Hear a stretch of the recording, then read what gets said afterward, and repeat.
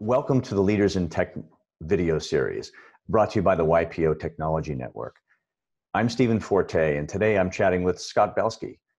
Scott's the founder of Behance, Chief Product Officer of Adobe, and prolific author and investor, and Scott, hopefully soon a YPO member. Welcome.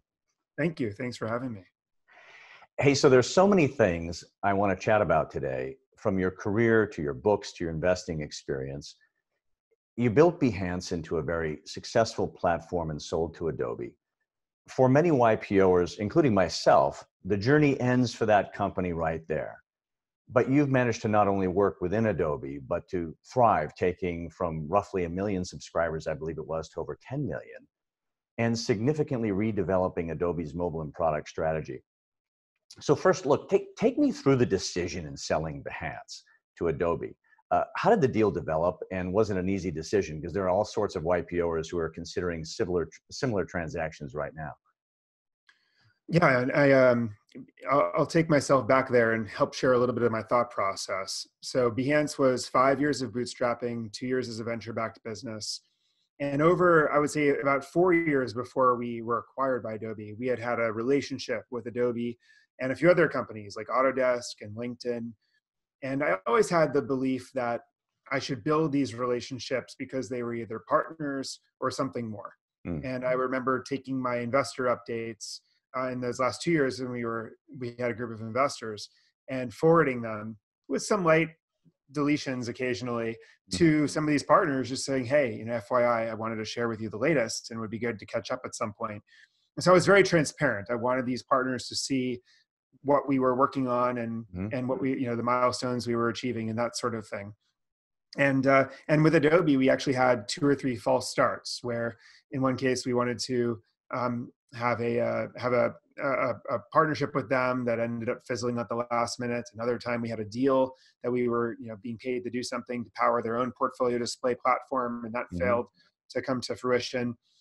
But in each of these instances, it was never sour. It was always somewhat frustrating, but let's keep working together type of thing.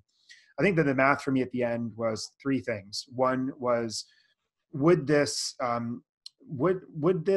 be a good thing for the community? Would this be a good thing for the team? And also, what was the financial implication? And when we actually did the deal, it was very clear to me that we were at a point where we would either be acquired or raise a Series B and Series C, and probably both, because of what we knew we would need to have to make it on our own. And it just, because we had only raised so little money, it was kind of apples to apples when I thought about whether it was a $150 million or so exit or a $300 to $500 million exit. I realized that with increased market risk and more dilution and everything else, it was kind of probably the same outcome financially. And so then the second question was, okay, if that's a great outcome and a sort of a logical choice to do it now as opposed to later, let's put that aside and think about what's best for our team. Adobe was an acquirer that really wanted to keep us front and center and keep the brand intact and really resource the team to continue doing what we were doing. Whereas a lot of other acquirers wanted to chop us up for parts. And so that was the litmus test number 2. And then number 3 was for the customers. We just felt like the ultimate goal for our customers showcasing their work on Behance, their creative work, where these are all commercial creatives, millions around the world, was to get attribution for the work that they did. And we realized that integrating that into the tools they actually used to create was the kind of holy grail for that. And we realized Adobe would be the perfect partner. So with those 3 boxes checked, we moved forward. But I would say that it's the unicorn. A lot of people talk about the $1 billion plus valuation unicorns. I think it's much more rare for an acquisition to go so well and for the team to stay intact for so many years. Well, that's fantastic. So I didn't realize you did your Series A, $6.5 million, as I understand, with some notable investors of Jeff Bezos and Union Square Ventures. And that was only 2 years before you sold. So they must have had a nice multiple. They did. I think it was even a little less than 2 years. They had a great return from a time perspective. That's for sure. Fabulous. So you spend time at Adobe after you sell. Then you leave Adobe, as I understand, to write, invest, join Benchmark as a general partner, only to return later as Adobe's chief product officer. So take us through that journey. Well, it had been 3 years at Adobe post-acquisition and therefore 10 years since the beginning of Behance. So I felt like with this decade of passionate obsession around building things for creative people, I should probably try to do something else. And I would say I made a big career mistake, which was I really believed that when everyone tells you you should do something, that means that you should do it. And Right. they probably know you better than yourself. Everyone was telling me, all my friends and people that I worked with, that, oh, you should be an investor. Mm. I had some successful seed investments that were really just me working with other product leaders, helping them with their products, taking the opportunity to invest in their seed round, and then a number of these companies that actually materialized and worked out, and so that suddenly became a, oh, you should be an investor type of message. Right. And I thought I should probably have my hand at it. I feel like there are too many finance-driven investors, and as a lot of viewers of this know, it's oftentimes helpful to have an operator as an investor, and especially in my world of consumer products, and having someone who really understands the nuances of crafting a product and bringing it to market is a really helpful investor to have. So I went all in and joined Benchmark, again without having much resolution even around the differences between these VC firms, Right. their cultures, the stages that they operate in. And to suffice to say, I knew pretty quickly that this is not what I wanted to do for the next 15 years of my life. I missed building teams and operating and crafting product experiences, and did not love the life as a partner, at a big venture capital firm. So I had to extract myself, maintaining those relationships. Became a venture partner. Took some time to write this book, The Messy Middle, and figure out what I was going to do next. Oh, fantastic. I've seen that journey a few times for folks who get into investing. And when you're as an operator, you're so used to getting to work once the capital comes in, you're kind of done at that point many times as an investor. So it's kind of a different business model. Yeah, that's true. So, you jump back into Adobe and now you have this large team and $150 billion company. Was there a massive temptation to just go rogue, create the skunk works to get things done rather than drive the difficult process of organizational behavior? It was a bit of a masochistic desire for me to go back into a big company and and try to innovate within the realities of a large public company with a lot of deep institutional knowledge and baggage. Hmm. But I loved the idea of leading change. It's always been something interesting to me. I also had a lot of relationships in the company, Right. um, including a relationship with Shantanu, our CEO, who ultimately brought me back after leaving. And I just felt like, what an opportunity. I feel like I have a job here to do, and I feel like I'm the best to do it. So that was, and what I have tried to do is bifurcate kind of my approach in the company. Half of it is I'm trying to be respectful of organizational boundaries. I'm trying to be a steward of a very established product. Some of these products are billion-dollar businesses in and of themselves, and really become an executive in that way. And then Right. there's another side of me that's being the brash, rogue, argumentative entrepreneur who's Mm. saying, what the heck, how can we not do that? Why is this taking so long? Who says you can't do that? Let me Right. get them on the phone, trying to bring a dose of that as well. And it's been a fun kind of, thing to play. And, where does my heart lie? But it's been a really fun journey. Now I'm 2 years or so into that new gig. In the last few years as a consumer of Adobe products, I've noticed there's been a huge shift in product with an emphatic focus on mobile and simplicity. I suspect a bit of that was your initiative. Yeah. So when I was here at Adobe, in my first tenure, after 1 year of being acquired, and this goes back to your question about why I stuck around, I was asked to take on the mobile effort, which was nothing at the time, Mm. and that was really exciting to me. And in fact, that kind of reinvigorated me in the company and made me move beyond just Behance, which was my product, Mm. to work across the organization to launch a mobile strategy that had them had these products connected in the cloud so they could actually work with the desktop products, and build a strategy that is actually the legs that we stand on today as we launch products like Photoshop on iPad and other things like that. So it has in some ways been a 5-year journey. Also, while I was at Adobe in my previous tenure, I restarted our relationship with Apple with some colleagues I had over there. And at the time, we were still coming out of that world where Apple and Adobe had fought about Flash, and you know, uh, had as many foes as they had friends, between the companies. So it was, it's rewarding to kind of come back and try to ship some of the vision we had many years ago. And so that has been part of the job description. I can imagine. So when you jump into this, you go from entrepreneurial led, move by the seat of your pants kind of management style, I would assume to some extent. Did you discover any blind spots along the way in your skill set or management style that had to be adjusted for the big company, or did you already have all those filled up from Goldman Sachs? No, I had a lot of, and still have a number of blind spots. I think even just recently, I was given the feedback through my head of HR that some people on my team are sometimes wondering, why am I going past them to specific engineers and product leaders in the organization to get answers, and that's just my personality. First of all, is I love working shoulder to shoulder with product leaders and designers. When I build those relationships, I like to go to the source as opposed to play a game of operator. Yeah. And so I see that as efficiency. And yet at the same time, I am, and part of also this new technology we use to communicate. We're using Slack now, which is kind of a drop an instant message as opposed to an email. You just CC their manager and it's no problem. But when you're not including the VP in my case in the chain of communications, then you are in a sense cutting people out. And if I can imagine how they feel, they're like, well, Scott's going to my people directly. What is he asking? Why isn't he coming to me? Is my future in jeopardy? It's an interesting alternative perspective, on that behavior. And so I realized it's a bit of a blind spot in terms of how my staff of vice presidents feel, and and how I should really make sure I get things done in an organization in a scalable fashion that's somewhat respectful of boundaries and organizational norms.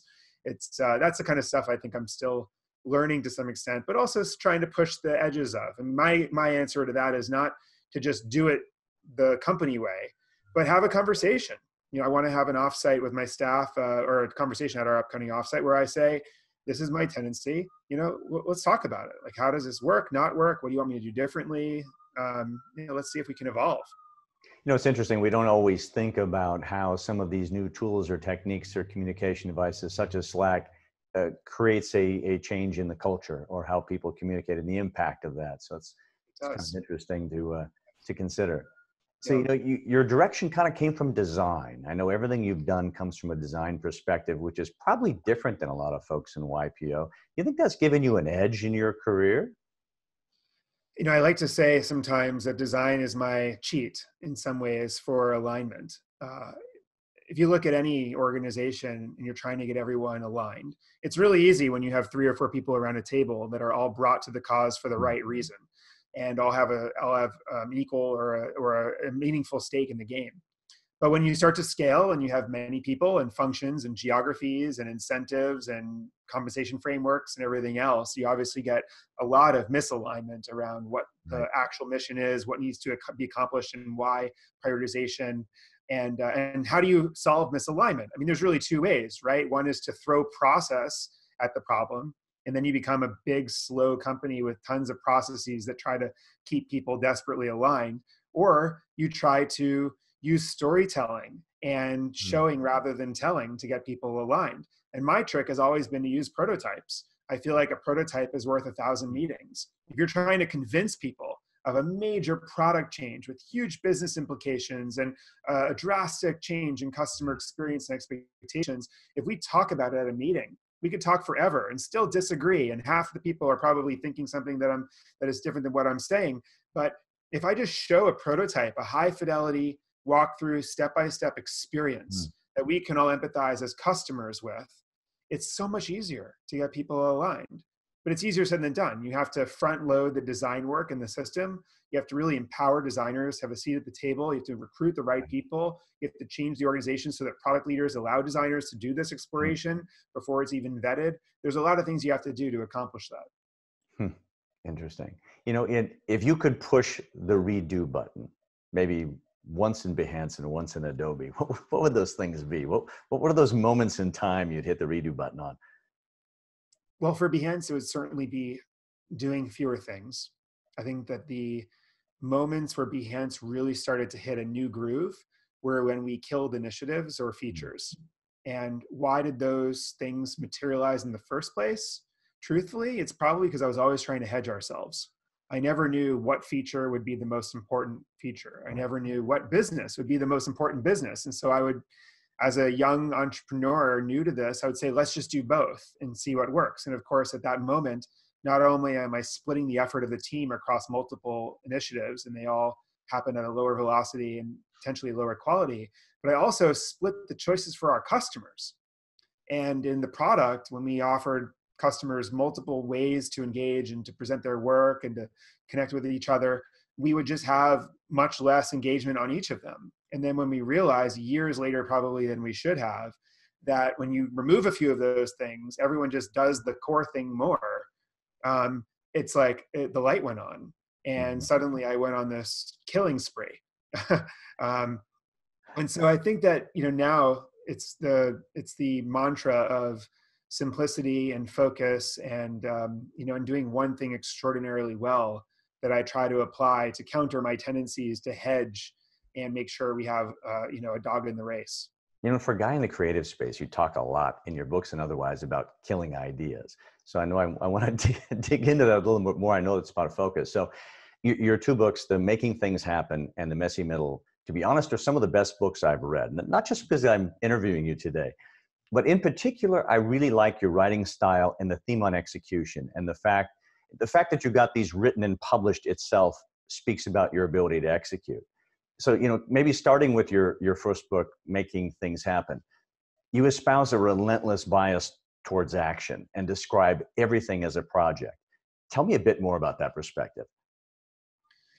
Yeah, well, the framework was really around how do we help people who have more creativity than they know what to do with, challenge themselves to stop being more creative and start being more action oriented. And I just feel like in some ways there's, what I like to call the creative's compromise, this notion that a creative individual or team must compromise an aspect of their very essence in order to be productive, which is hard because, but it's true. I think that the problem in the creative world is that there's just this love of creative idea generation, and that is intoxicating. And you oftentimes need that sober monitor or that designated driver, that counterpart that kind of keeps you organized and focused and what have you. So I think in some ways I've always struggled with that myself, and I've tried to be both the dreamer and the doer and to rotate between the two, which is probably why my mistake oftentimes is having too many things that are actually executed and then, and then having to kill some of them.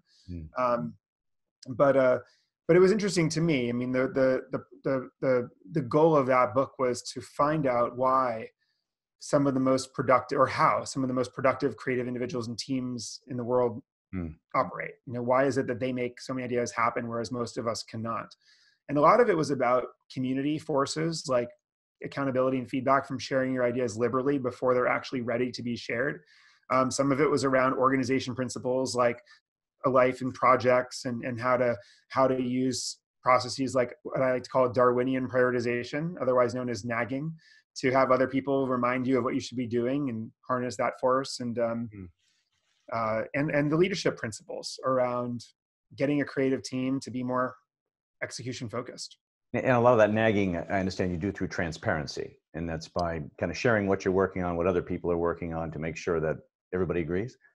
Yeah, it's that, and it's also a culture where people can just have ambient roles and reminding each other of the things that are priorities, and leveraging that as opposed to feeling like it's disorder. A perfect example is meetings. And we always go into meetings with an agenda. And an agenda is oftentimes tasked to somebody is to pull agenda topics from everyone participating in that meeting. And so people feel like they have to respond to them. And so people come up with agenda topics to discuss. And then we all get into a meeting discussing an agenda that may not at all be what's on top of people's minds, or from a Darwinian prioritization perspective, should be discussed. And one of the things I actually liked about the system we use at Benchmark for partner meetings was that there was never any agenda. And so people would go into a room for an entire day and just start talking about whatever was top of mind. And if no one ever talked about blockchain, that tells you something. Right. Even though everyone else is, it's like, well, if it's not something we're thinking about and we trust our own intuition, then let's not talk about it. Makes sense. And I'll espouse the fact that I don't think it's just a problem that creatives have. I know in every business, when it comes to project management or execution, one of the things I loved, you said in your book that removing the tendency to escape lulls of the project plateau by developing new ideas to invigorate that excitement. And I can resonate quite personally with that and actually struggle with that myself. Yes. I mean, that is the creative's tendency that tends to obstruct any progress, is when we get lost in the realities of life and project execution. It's so tempting to just jump onto a new and exciting idea, new shiny object. And of course, as leaders of creative teams, we're trying to keep that. We're trying to kill most ideas. Back to your point, it's I've come to liken it to an immune system. I feel like every team and society as a whole needs an immune system that kills off ideas as soon as they come up, just to keep us on track, keep the water running, to keep the Right. company delivering on a quarterly cadence. Now, of course, every now and then, hopefully not often, you may need an organ transplant. And the first thing the doctor does is the doctor suppresses your immune system so a new organ can take hold and change literally who you are. And I think that's what we have to do in teams, is we have to identify the moments when it's time for an organ transplant. We have to kind of suppress the immune system, those doers, the project managers, those leaders who are operations focused, and empower the dreamers to take hold and change us. But that shouldn't be, more than 5% of the time. Did you feel the onset of the white blood cells getting you at Adobe at any point in either your first iteration or your second? Yeah, all the time. But it's, I think, part of what, and I tell this to our designers and our, creative leaders often, is that this is the company's immune system keeping us on track.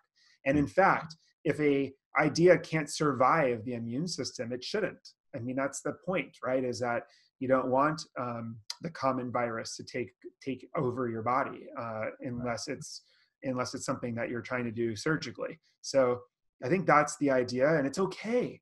It's okay to let ideas die and to kill them. It's part of the cycle. You just have to be selective. And then when you believe something is right, just have to, see if it can overcome. So you talk a lot about culture, and an example you had is of the done wall, of the list of all the tasks that have been accomplished in the past. Tell me the significance of that.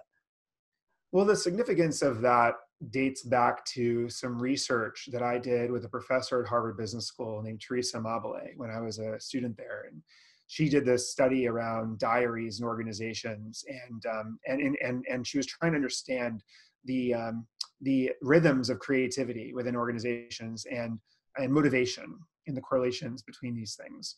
And one thing that she found in this study of thousands of people diarying for a period of time and then reporting like their level of motivation based on progress and achievements and that sort of thing, was that progress begets progress. This sort of chicken and egg issue of when you feel like you're making progress, you make more progress. But when you don't feel like you're making progress, you actually become demotivated, less organized, and you stop making progress. I gotcha. Well, how do we translate that to a small company or an entrepreneurial, endeavor where, progress is very hard to see. It's hard to measure at times.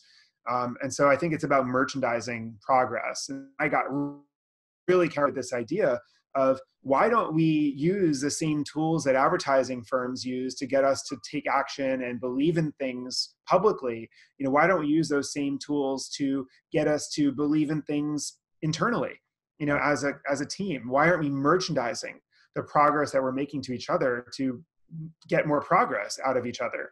And that was one of those experiments that we did at Behance that became very moving to us. Was whenever we were tracking and completing major things, we had like ways of tracking them. We would print them out or just use marker and then put them on this done wall as a testament to the progress that we were making. And it was very powerful. That's great. And, you're espousing this to kind of productizing these things is really one of the things I found most fun to read in your book, especially when we shift over to the messy middle on the examples you give and these analogies that are really quite clear and straight on. So one of the things I loved is your table of contents, for example, that you give statements rather than topics. Like one of them was attribute the right amount of credit to the right people rather than perhaps, leadership and management style. What kind of drove you to that kind of non-traditional format for the book when you're crafting it? Yeah, no one's asked me that yet, but it was actually quite a fight with our publisher because, my view on the messy middle was a more pragmatic, I don't think a lot of my audience has time to read business books, and they don't want to read a single business book about a topic, that's told 10 times in different ways, different stories. I wanted to write a more, kind of bulleted, action-driven, 100 insights type book where, Right. because in my experience, and I'm sure you've experienced this as well, some of the most powerful conversations you have with colleagues or mentors or people who give you advice are quick 5-10 minute check-ins. For me, it was with an entrepreneur at like 1 a.m. about whether he or she should sell their company or do this or that, and it was quickly like a 5 or 10 minute chat where I would try to, and people do this for me as well, impart a few things that just stuck in my head as lenses for the decision that I was making. And so the thought was, if I captured those moments that I had and others had with me, and I had on boards and that sort of thing, and also that I heard from others, and I just had 100 or 150 of them, and then just kind of compartmentalized each and gave people an index in the beginning to see which ones resonate, that could be the equivalent of 100 to 150 calls on demand that you would want to have for a particular issue. And so that was the idea. Of course, the publisher at Penguin was like, "What is this? Do you need help assembling?" Right. And I had to I found explain. it one of the best parts of the book, and certainly enjoyed that as it went through. And like you say, it's a really easy way to find the nuggets in that conversation. So, what does it mean to be all about product? Yeah, I think that, well, I mean, these days, most companies should be all about product. I mean, a product at the end of the day is what is the product or service that you're delivering, the experience you're delivering to customers. And it has to do with everything from the first mile of a customer's experience of it, what gets them through that first mile, whether it's the splash page, the get started button, the onboarding, the leave your phone number, the email, whatever it is for your customer, or walking into the store. What's the window, whatever's in the window in some Right. ways is the first mile of the customer's experience coming in the door. And what's interesting to me, and completely opposite of the way it should be, is that oftentimes the last mile of the team's experience building the product is dedicated to developing the first mile of the customer's experience using the product. And yet the only part of the product that every customer sees is the first mile. Yeah. So, you might as well spend the majority of your time on that first mile just to get people down the funnel enough to the point where they can discover the value of your product. In some ways, it's inverted. And so I think that being a product-driven leader is recognizing, certain truths and principles like that, and incorporating them into how you prioritize, how you allocate resources. Every decision, as I'm learning now, even in this executive role at Adobe, can be influenced from a product-centric point of view. It also, of course, means being driven by the empathy with the customer suffering the problem you're solving. And that's another ethos, I think, of a product-minded leader. Interesting. So, probably 20 to 30% of YPOers are somewhere in the messy middle. And it might be with a third startup, it might be with a family business they're transitioning, it might be anything. So if they haven't picked up your book yet, what are some points or topics you might highlight as they go through the journey? Well, I think a few things. I would say that overarching, the book is split into 3 parts: how to endure those lows, how to optimize those highs, and then how to not screw up the final mile of a venture. Or a turnaround or a project, whatever it is you're working on. On the endurance side, there's a lot of thoughts on that front. I guess one I would impart is really around the reward system that we are all kind of deeply indoctrinated with, that governs our work and feeling of achievement, in any of these tough moments of a business. And I think that it's fair to say we're all deeply, short-term reward oriented. We need to see those metrics. We need to see those dollars. I think there was Fred Wilson from Uniscore Ventures said at one of the conferences we did years ago that the 2 greatest addictions in life are heroin and a weekly salary. And this notion of having to unplug yourself from the dopamine drip of knowing that you're doing well, whether it's a bonus or, income at the door. But if you're in a messy middle, oftentimes you're not getting the feedback that you would need to know you're on the right track. And so then the question is, how do you keep the team engaged long enough? I mean, what if the dirty little secret is that the best startups or the best companies succeed simply because they stick together long enough to figure it out? And if that's the case, and you, yeah, of course you can get people to join something based on a long-term vision for a long-term reward, but day to day, it's not going to work. It's not going to do the trick. And so I actually think you have to short circuit the way the team works, to have those short-term rewards, even when there aren't any formal ones, whether it be fun little games you play, milestones that you celebrate as a team that may not be interesting to investors, but are Right. interesting to the team, indicative of progress. All sorts of fun little ones. We had many, along the course of Behance that, kept us engaged when days were dark. Yeah. What's one that sticks out, Oh, resonates in your mind? well, like two very quick snippets. One is I've been a vegetarian now for 28 years. But at the time, the team thought it would be really funny to get me to agree that if we reached 100,000 members, that I would have to eat meat off of one of our developers' forks. And so, of course, I said, sure, whenever that happens, Right. if it happens, and let alone, lo and behold, two years later at a Christmas dinner, I was eating chicken off of Dave's fork. Another one, which is really funny, is that Behance was a made-up word. And so whenever we would type Behance into Google, it always said, do you mean Enhance? Do you mean Enhance? Right. It was really frustrating back in 2006, I can 2000, imagine. to be a mistake. And so we figured, hey, before we talk about revenue and members, let's just try to not be a mistake anymore. And so it incentivized the right behaviors. It got us to hustle to get link backs across the web and to get more people to build portfolios. And then one day, 6 months later, Behance was the legitimate search term. No more autocorrect. No more autocorrect. And then, I kid you not, early 2008, Beyonce became super popular. And back to autocorrect, huh? Exactly. But we got it back. That's great. So, talk a little bit about writing the book. I mean, it's not a trite thing. So all of these things you came up with, say, focusing on the messy middle at this point. Now, were these little truisms you're keeping on sticky notes for 10 years? Is this just, all right, sit down in the forest and plow through and create the timeline? Tell me about your process. Yeah, no, it was about 7 years of scribbling things down. So Making Ideas Happen came out in 2010. I started to then, whenever I had things that I wanted to remember, I started a little notebook, and eventually that notebook became an Evernote notebook of notes. And the title was Essential Realizations, because I didn't know what the theme was yet. But these were all like realizations that I had that I thought would be essential for me to remember, and maybe for me to share at some point in the right forum. And so that kind of continued for 5-6 years until I had over 600 or 700 notes of these like one-liners and then some sort of topic or context or story. And so I took it upon myself at one point to do this project, actually, when I left full-time investing and had some time, or actually right when I left Adobe, before being an investor, I started this project. And I started to realize there was a theme. They were either all about endurance, those low points.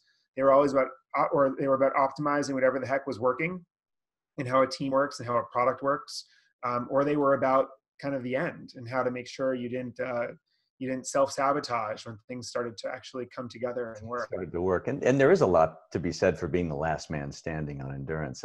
I think as you I think so. And I read some fun, resource books just about, whether it was the Shackleton adventure, or other sort of stories of endurance to better, figure out tips and insights that could be interesting to others. Any particular books you've read stand out to you? Oh goodness, quite a few. I mean, I like the Sebastian Junger book Tribe recently, and that's really about kind of the role of adversity in bringing teams together, and kind of how to leverage it as opposed to bury it and move on. I really liked that book about kind of Pixar's kind of culture and approach to creativity. I think it was called Creativity Inc. It was really interesting. Those were a couple recently. And I recently am in this TED book club, so I've been getting more books on my Kindle, and I typically hop around skimming. I was reading the Sapiens, I think it's called the Sapiens book recently, and it was interesting, just the origin of creativity and how it's kind of back to like the difference between us and the predecessors, the Neanderthals, and like the way the brains work with imagination. I love little bits and pieces and connecting them to my present life and things I'm thinking about. So as I shift to maybe a bit of your investing, I understand you're in almost 50 early stage investments from Airtable to Uber. And I assume you started that predominantly after your liquidity event. Tell me a bit about what you look for. Well, obviously you enjoy it. You like being involved in early stage, of course. And what do you look for in these investments? How are you how are you getting deal flow? What sort of projects do you like? Well, a number of these investments, again, started as relationships with other founders who were product-oriented founders who asked for advice on their products. And I mean, Pinterest, which was my first investment back in 2010, Ben Silberman was another product-oriented founder, and he asked if I would be a product advisor. And then when he was raising his seed round, he said, "Would you like to participate?" It was actually before the exit, so I had probably no business investing in another company with the salary I was making. But in some ways, I wanted to buy an education. And he was a West Coast entrepreneur who had come from Google, and I was an East Coast entrepreneur who had had this stint at Goldman Sachs that I never talked about. So I figured, if I lost the money, it would at least be something that I would learn from. Right. And and that led to another series of fortuitous collaborations and investments in other early stage companies. Now, of course, it's a network of alumni to some extent of the companies that I've worked with over the years, or companies that they join, and I think once you have a number of these investments under your belt, and you're talking to them, of course, also the books and things like that, help me get to meet all kinds of entrepreneurs doing interesting things. And I just try to look at I look at whether there are threads that I want to help them pull. I mean, that's certainly a litmus test. Whether they're products that I really resonate with and I want to participate in. And of course, it's always about the people. So the successes speak for themselves. So what was like the biggest crash and burn investment you went into, and what did you when you analyzed it in postmortem, was there a misread, or where do you think the mistake was? Yeah, I mean, there were obviously several companies that went completely bust, which, with the ones where they were great entrepreneurs and I admired the way that they wound down the company. In some cases, I've invested in their second company already. So, Sure. But there are some where I felt like such an idiot, doing, because I looked back and I saw some signs. I mean, there was one, for example, by someone who was a alum of my same college. So, that's how he reached out to me. And in that first call, he kept name dropping, like this in almost like a very insecure way. This person said this is about my product, and this person said he'll invest in this person. And it just struck me as, why is that what you're leading with? And I remember it threw me off, but then I kind of looked past it. I liked the idea. I liked a couple people that were working for him. And then the whole journey was like this. He just always overstepped. He always, did blind intros without asking me. I mean, everything in the book that you get annoyed by and feel is just someone who doesn't have a very good sense of self-awareness. And it just was a very consistent thing. And so, of course, that's why the business failed. Or at least, that was a headwind, and I should have known. So those are the types of things you learn from individual stories. And I try to do postmortems for myself and, why something didn't work out and what I learned from it. Do you do anything in crypto? Do you get involved in blockchain at all? I've done a few investments in that space that are, one, for example, is a company called Brain Trust, which is attacking the freelancer marketplace problem, but from a blockchain kind of token-driven approach that doesn't require you to take a take rate of every transaction, because I actually think that's one of the fatal flaws of any freelancer marketplace, is that there's always a platform that's just raking a percentage of the revenue. Right. And there's always therefore an incentive to take it offline. Whereas if that's not happening, in fact, if you're incentivized to introduce other freelancers to work with you on the project, and the tokens that you get, escalate in value based on the integrity of the network and how many people are getting more business, then in some ways you're a participant in an economy. And as opposed to trying to get the work off the platform, you want to get more work on the platform. And so that's like one example, and there's been a few that I am exploring or have invested in. So what do you think of the gig economy in general? So this transition of virtual company, I mean, one of the things I chat with many YPOers about is it wasn't long ago when you sat around the cocktail party, the impressive figure would be, how many employees do you have, right? And now when someone tells me how many employees they have, I almost feel like apologizing, like, oh God, I'm sorry. I'm sorry to hear you have so many. Where do you see the future of this kind of work? Do you think we're really going to shift to many, many more virtual teams, or do you think it's a bit of a fad, kind of like the explosion we had with WeWork? Yeah, it's a good question. I really think there's actually two sides of the spectrum that will each be very compelling for different reasons. I think that at the end of the day, customer service and the art of the business, as opposed to the science of the business. Mm-hmm. The science of business is scaling. The art of the business is the things that don't scale.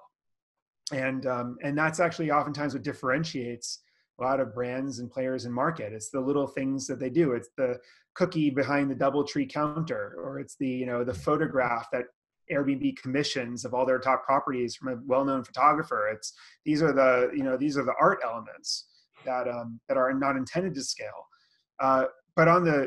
But of course, there's this desire for efficiency. I mean, the Freelancers Union estimates that over 40% of the American workforce will be independent professionals by the end of next year. And what are the implications of this? There's all new technologies that we need for remote work that are obviously being built now, and there's tons of great players in that space. There is also back office type of offerings that can enable anyone to have the benefits of being in a firm. I mean, if you think about this era of the firm, joining a law firm, an accounting firm, any of these, joining a salon as a hair cutter, like this idea of joining an agency, joining a firm, is a completely antiquated one. The reason you did it is because you were benefiting from their brand, which you can now build and grow and scale for nothing on social media. You were joining them for their back office technologies like billing and payments and taxes, and all of that stuff can be done for $12 a month as a service, right? And so now that you're starting to check off all the boxes, I think we'll start to see more independent professionals, even maybe upstream, like lawyers and accountants, work on their own, have the benefits of doing so, and still have partners that work together in other ways. So you get the benefits of the firm from a partnership perspective, and sharing business and that type of thing, again, without the overhead. So I actually am very excited about the economy. I don't think that it's all about turning everyone into contractors. And, I actually think the government will start to kick in on some of that stuff. And I also think that, there will be the laws of economics. I mean, at the end of the day, these people are people, and they command power as a group. So I think that some of that stuff will come to equilibrium, but it's an exciting future overall for the independent workforce. Do you think, other than the new startups and companies in Silicon Valley, could a company like Adobe do that one day and create these almost film-like project teams to attack a particular product or something, develop and disband them and run in that way? Or do you think this is really just something for the startups? And you mean like for our own workers, or for something like within Adobe? Could Adobe take that shift from all these full-time employees and take 30% of them over the next X amount of years and have these transient teams? Well, that's a good question, because we talk about it sometimes internal about what is our tolerance for remote as a strategy, and to get talent wherever they may be, and to just scale the way that we work. I think one of the problems, though, is we're a culture where so much of our decision making is centralized, and the question I sometimes have is, does it have to be all or nothing? Like, do you have to be a remote company to really do this right? Or is there a halfway point? Like, can half the people be in major headquarters, working one way, and the other half can be working another way? Sometimes in my experience, that can cause like an out of sight, out of mind problem, and it can get in the way of people's career trajectories. And when it comes to like accountability, and how you are measuring people, you need to adopt modern techniques and technologies to have a productive work environment if you're a remote company. And I think at Adobe, we have started adopting a lot of new technologies, but I don't think we are as advanced on that front as, say, like a brand new startup that is starting up completely 100% remote and has like these daily rhythms that everyone is running by that measure productivity. Yeah, it's a little tough to mix sometimes. It is. So you've got a big birthday coming up in April. The big 40. Have you always had a life, family, work balance, or is this something you've gotten a bit better at or worse at? I'm not sure over time. Well, it's something I want to become better at. It's something I think about a lot these days with my travel back and forth between the East Coast and the West Coast. And you have a couple of young kids, yeah? Yeah, and I have 3 young kids. So um, I think it's one of those things where it's a constant struggle, and yet I think that the fact that it's a struggle is means I'm okay with it. Like if I weren't struggling, that would mean I'm not. There's Right. no friction, and I'm not facing it. The fact that it's constantly a conversation, with my wife Erica, around, is this working, or how much, So how what do would you. Erica say if she was in the room right now and said, Scott's life, work balance over the last 10 years? I think she would say that it's definitely not balanced at every moment in time, but we're trying to achieve a sense of balance over time, and that there have been periods where we have, and there have been periods where we haven't. I think that's a fair guess of where she would land, and so we'll see. I mean, I think that it's worked, for the last few years, and I think though, getting into my 40s, I'll have to, maybe we'll have to move to another coast. Maybe we'll have to, rethink the arrangement. But day by day, things seem to be working. Fantastic. Well, look, I've certainly enjoyed having this chat today. I appreciate the time spending to chat with YPOers. I hope we're going to get this chance to see you in YPO. Thank you. I mean, listen, everything I've learned about the organization, makes me realize how much I have to learn, and how much I would benefit from these tough questions, being asked me probably more often. So thanks for my dose today.